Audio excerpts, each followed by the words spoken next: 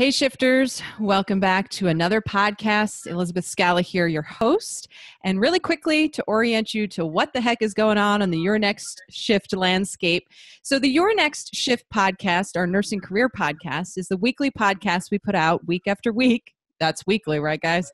On Wednesdays, where we interview nurses from across the country, from across the specialty, from across the job spectrum. I mean, they're in academia, research, clinical nursing, entrepreneurship, all over the place, right?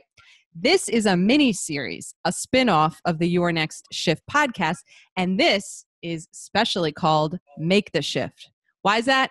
Well, I've interviewed nurses from across the country who have wonderful and unique information that I went through my list of podcast episodes from the past, and I'm bringing them back on to talk about more context, because those original episodes, I limit them to 25 minutes or less for you, the listener, to digest that information quick and easy. And now I want to build some of that out, expand it further. And a lot of these topics are helping you, the nurse listener, to make a shift, to actually take some action and implement some change. So we're back again with Donnie. And Donnie, before we get to the content, I will just kind of orient the listeners here. So shifters, we did record this is one of 5, one episode prior. So if you'd like to go backwards a week in time, and I'll have the link in the show notes to the opening interview where Donnie and I discussed, what health coaching is, how health coaching and nursing is such a similar and easy bridge to gap there, and kind of the beginning concepts related to health coaching. This interview, we're going to dive into some new topics. So as I said, you can go backwards, and soon you can go forwards when you get to next week's content. So Donnie, welcome back to the Make the Shift podcast series. Thanks, Elizabeth. I'm excited to be back. I'm excited for today's information that you're going to share with us because, oh my goodness, today's healthcare climate. And I know people might find this podcast next year, several years, so things may change, but healthcare is always changing. And today's healthcare climate, that's a doozy. My goodness. So tell us some of the most recent challenges that are costing both the healthcare system and its consumers, not only money, but honestly, our very lives. Yeah. Well, yes, the healthcare system is constantly changing, and I am working very, very hard to change the trajectory, but I don't expect that in the next year, 2, 3, that it's going to change too much in the positive direction. Yes, a couple of years from now, it might be a little bit different, but unless something drastically changes right now, I don't expect it to be much better. And that is actually why I do what I do as a health coach. And currently, the CDC has reported that the leading cause of death is chronic diseases. And what happens is that chronic diseases are mostly preventable. And so what that means is that people are dying, we're spending a lot of money, and it doesn't have to be that way. This is true. I'm sitting here nodding emphatically, shifters, because, by and by, we're also recording video, which you cannot see. But Donnie, I always am very transparent with the shifters out there, telling them the ins and outs of the podcast behind the scenes. So I was nodding emphatically because I'm just thinking, gosh, people are going to die. It's preventable. And we're spending all of this money on things that are kind of broken and the chronic illness situation. So which nurses do work with patients who have chronic illness? We work with them on a daily basis. And I am sure, as I know from observing nurses in the hospital job that I work at, that it can be super frustrating to continue to see patients day in, day out, without making real strides forward in their care. What does a health coach do differently that allows patients to actually make change that sticks? Well, as we talked about in the previous session, nurses have so many responsibilities that they don't have as much time to spend with their patients.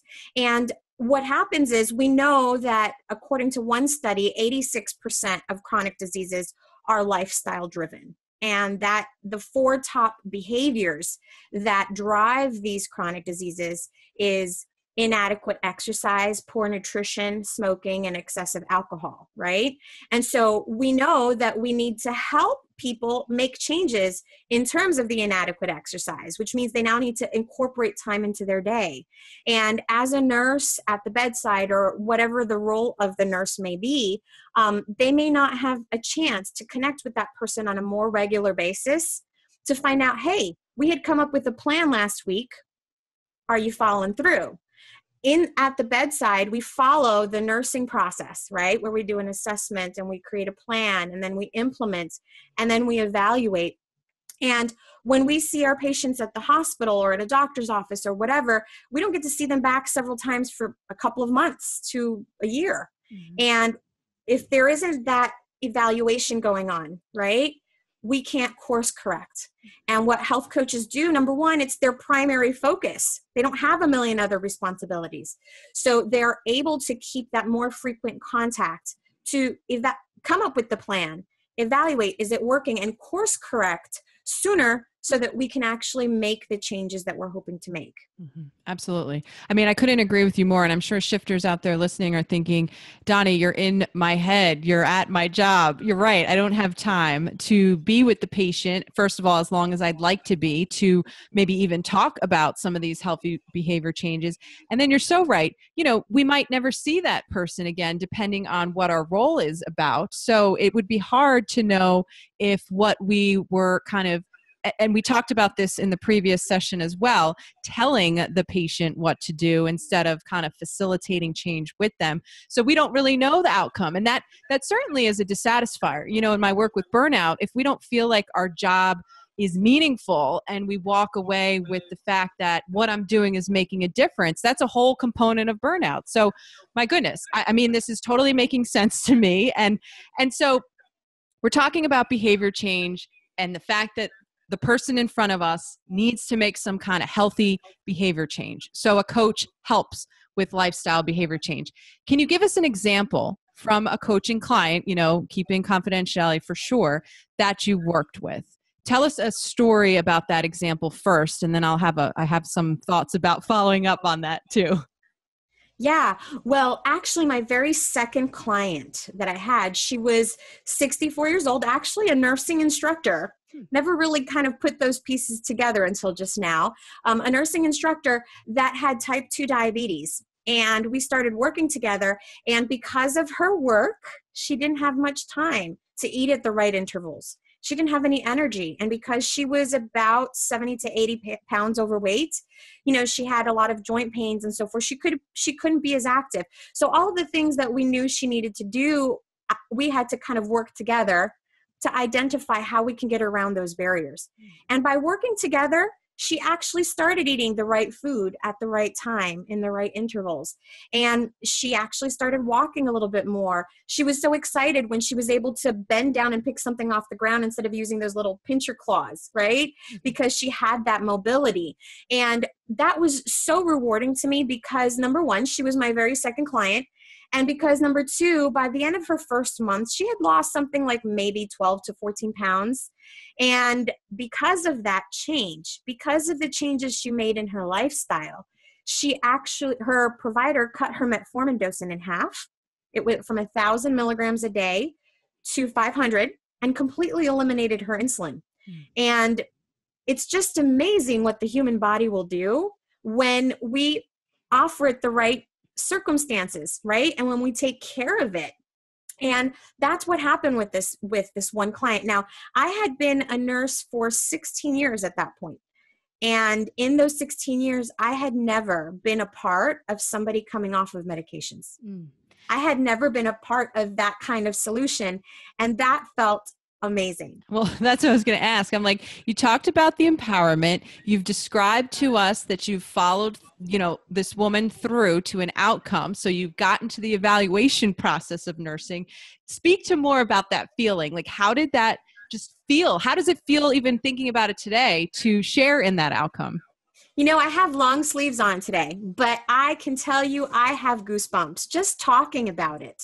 It is an incredible feeling to offer and deliver hope, not just to talk about it, not just to inspire, but to empower and deliver on it. And that's simply because I was able to identify what was most important to her, help her get past some barriers, and then celebrate her success. And every single day you have to pinch me because I get paid to do that.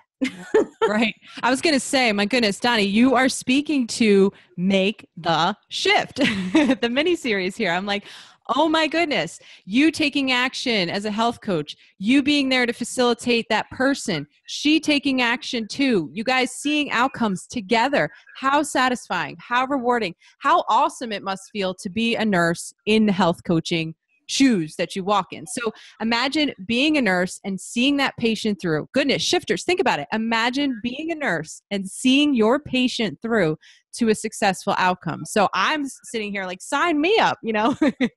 Can you tell us more then, Donnie, how the shifters listening can contact you, get started today? Well, it was an amazing feeling for me to experience that.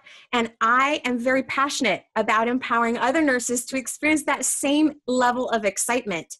And if this is something that they're interested in moving forward on, in making that shift, they just need to go to elizabethscala.com/health coaching, no spaces, no dashes, and we'll schedule an appointment to connect. Excellent. Awesome. Well, shifters, do not worry, do not fear. We still got 3 more episodes ahead of us with Donnie. And so, Donnie, thank you for your time today, and we look forward to speaking to you again real soon.